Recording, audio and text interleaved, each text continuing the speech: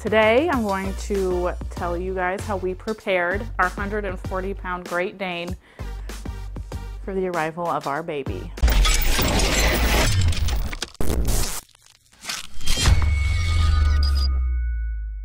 I am going to tell you how we got our Great Dane ready for baby, but first off, please in the comment section let me know the kind of pets, animals that you have. I'd love to know. I'm a huge animal lover. As you know, we have a huge Great Dane. She's 140 pounds.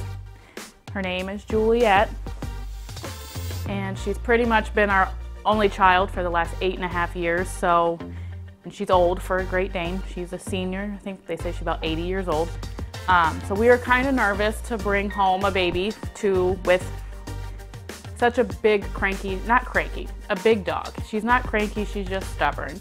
And she's just used to getting all the attention. So we researched and did everything that everyone said. The first thing they said to do, oh, my little pumpkin's about to cry. The first thing they said to do was to set up all the baby stuff early. So we set the swing up, we got the car seat in the house, her nursery, but more than just the nursery, like the stuff that's gonna be in the living room. We have a rock and play in the living room, we have a swing in the living room, whatever. And then we started to wash her clothes so Juliet could smell everything, which was fine. Another thing that they said to do was to play crying music or find something of a crying baby. We didn't do that.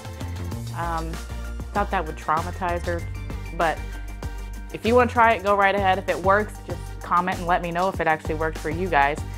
And then pretty much the next step to do was after our daughter was born, and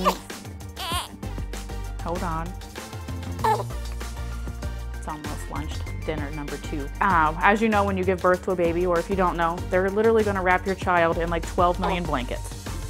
They're going to change them, wrap them, whatever. The very first blanket, if you can, it's going to be gross, but it's going to have the baby scent all over it. Ask to have that so your husband, your mother-in-law, your mom, your dad, somebody can bring it home to your dog. So your pet can sniff it and get used to it, so when you come home, it's not a complete shock. All right? That is the most important step. If you don't do anything else I just said, you have got to do that. Okay.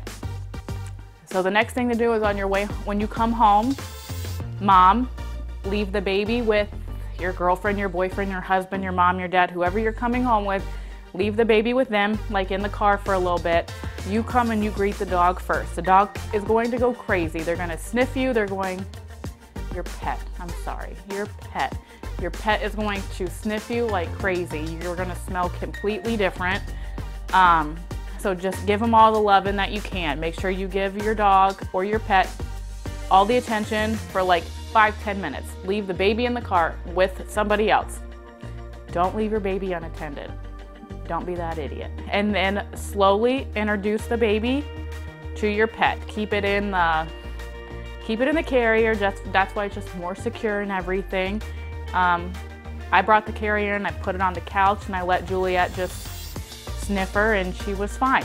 From this point on, Juliet has been glued to my daughter's hip. She pretty much just won't leave her side. I've seen no signs of aggression or anything. She sometimes gets sick of the crying, so what she does is she just gets up and leaves the room, but for the most part, she loves going on, well, she's in the room, WALKs with the baby in the stroller and everything. She's super protective, but like I said, please let me know if you guys have any more tips or anything like that to let our viewers know or whatever, please comment them below along with your pets, because I would love to see them.